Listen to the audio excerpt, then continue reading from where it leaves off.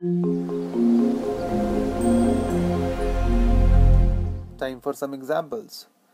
Here we have a path from A to B and then to C. You can also show this by putting arrow marks on this line itself. And so somebody is traveling from A and he is reaching C. And we now need to find out the distance and the displacement. Let's write those. So what is distance?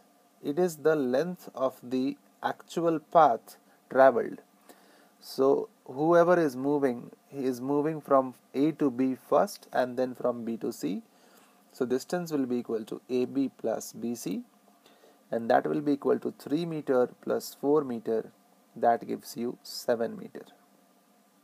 Let's now calculate the displacement. What is the displacement? By definition, displacement is equal to the shortest path between the initial and final points. So the initial point is A and the final point is C, and we know that the shortest distance is the straight line distance.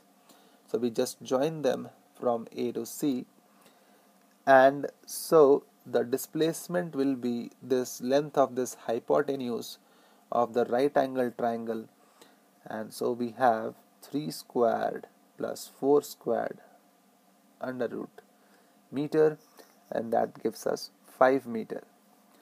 But wait, displacement is a vector quantity, so you must mention the direction. So displacement is equal to 5 meter from A to C. Here is another example. This time the object is moving from A to B, then from B to taking this stair sort of path to C, and then from C to D. And we need to find out the distance as well as the displacement.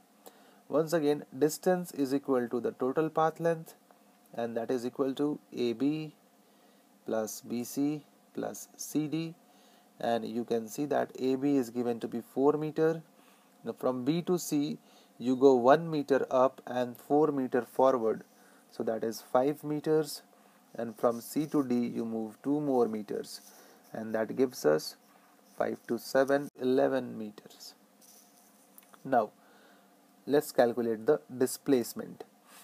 For displacement, once again we need to find out the shortest distance.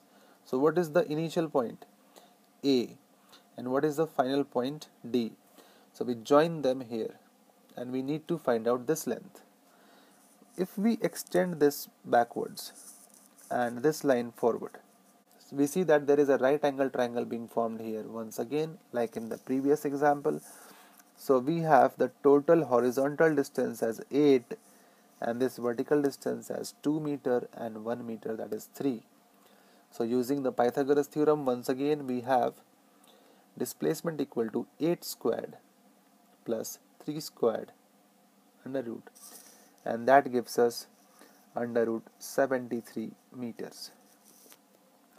One thing that you should note is in all of our examples that we have taken so far, thing that stands out, and it is that distance is always greater than or equal to displacement. So please remember this rule. Distance will always come out to be equal to the displacement or greater than that. The case of equal to is when the motion is on a straight line in the same direction. Alright, so we have a circular path of radius, let's say 1 meter, and an object is moving on this circular path from A back to A. So we need to find the distance and displacement. Once again we start with the distance.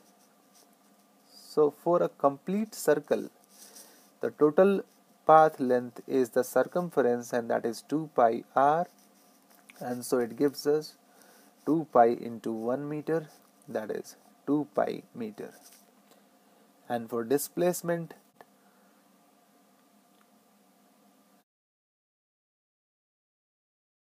because the initial and final points are the same.